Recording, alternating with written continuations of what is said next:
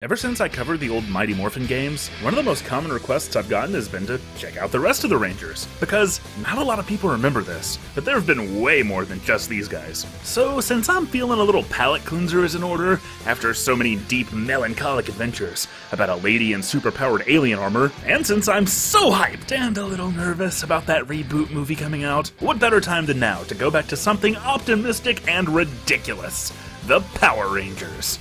Which, come to think of it, features 5 people in superpowered alien armor. First up is Power Rangers ZEO vs. the Machine Empire, released for the PC and the Apple Pippin in 1996. If the fact that I just described a game console called the Apple Pippin didn't clue you in, this game is the definition of obscurity. That obscurity comes mostly from how complicated it is to even get it running nowadays. Even once I got a virtual machine set up, I still had to spend a few hours trying to find compatible drivers and dealing with system errors and restarting repeatedly, and do any of those 90s nostalgia kids remember this stuff? After all that effort though, maybe this will be one of those unknown gems, kind of like the Game Gear titles. Let's see what lost treasure has been unearthed. Welcome, Rangers. You have arrived just in time. That's not my Zordon. Really? You humans are such fools. The Machine Empire is here, and it is here forever. Oh, God, and that really isn't my Mondo.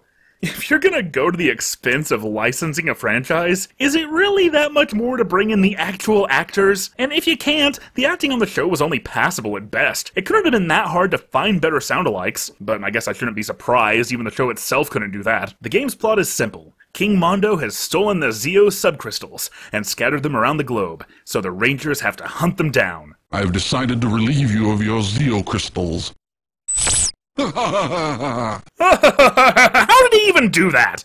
And more relevantly, how are the Rangers even becoming the Rangers without them? Because, yeah, you exclusively play as the morphed ZEO Rangers in this game, but these are questions that the developers hoped the kids playing it would be too dumb to ask. But you know what? I'm pretty freaking sure I would have noticed how wrong this is. The arc that led into ZEO saw the Rangers cut off from their powers for 10 episodes. The power coins were destroyed. Their only option was to seek out a new power source in the ZEO crystal. This thing was built up, and they cannot morph without it. Imagine if Sonic lost all the Chaos Emeralds, and to get them back, he just transformed into Super Sonic. This game fails such a core aspect of the series' lore, and it's a very bad sign that nobody cared enough to fix this. The Rangers themselves, well, the models here actually look really great for the mid-90s. It's all pre-rendered, of course, but still, I can see myself being blown away by these graphics back then. And then you pick your Ranger, and then the game starts.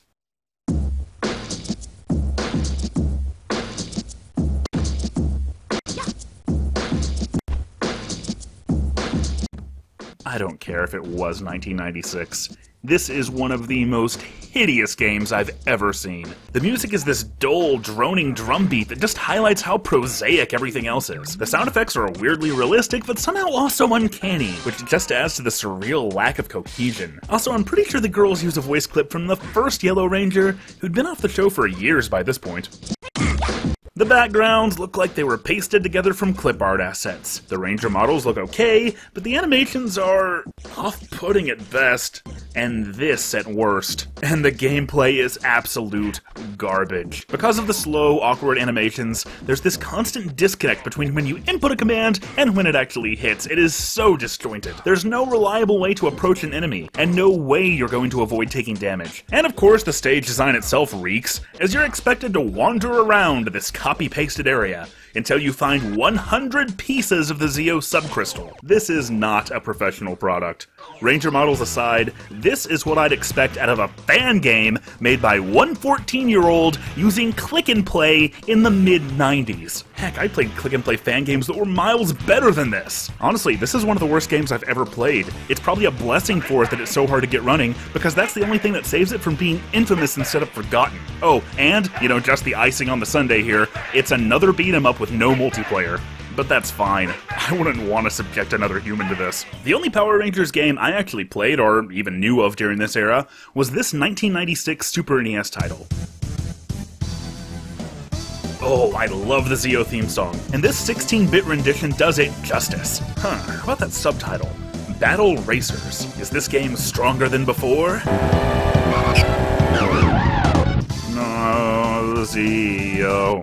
I rented this one when it came out, and I saw the problem immediately. Do you see it? Do you see this ice course with colored blocks? Like so many other games before and after it, this is a cheap, second-rate Mario Kart knockoff. If you're gonna rip off Mario Kart, and so many games have, you need to do things either different or better. Ideally both. Battle Racers doesn't do anything better, and what it does different makes it worse. You know how in Mario Kart you pick up different items and it keeps things interesting? There is none of that here. Instead, everyone just gets 5 weak blaster shots per race. This means that once you get too far behind, there is nothing you can do to catch up. Worse than that is just how generic it is. Aside from vanilla fake here, most of the other tracks have nothing to do with anything. Out of all the courses, only 2 actually showcase anything from the series. One in the Machine Empire's base, and the other in the ZEO Zord hangar. On any of the other courses, you could pretty much just slap any license over the Rangers and it'd still fit. Like some of the Mighty Morphin games that were developed in Japan, I get the feeling the people who worked on this one had very limited familiarity with the American series. Super Mario Kart might be superannuated, but Battle Racers was obsolete before it was even released. Plus, okay, I get that the ZEO Rangers had bikes, but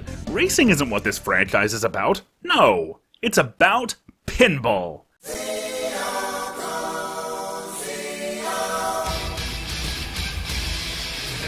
Wow, the dissonance caused by hearing this song on the title screen with those words.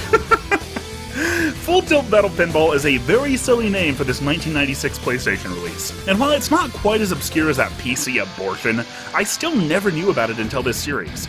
Like, I was still a pretty big Power Rangers fan in 1996, and I was on the internet by then, so you'd think I'd have heard about it. Going in, I was expecting this to be like most other licensed pinball games I've ever played, and be kind of generic with like a table select or something.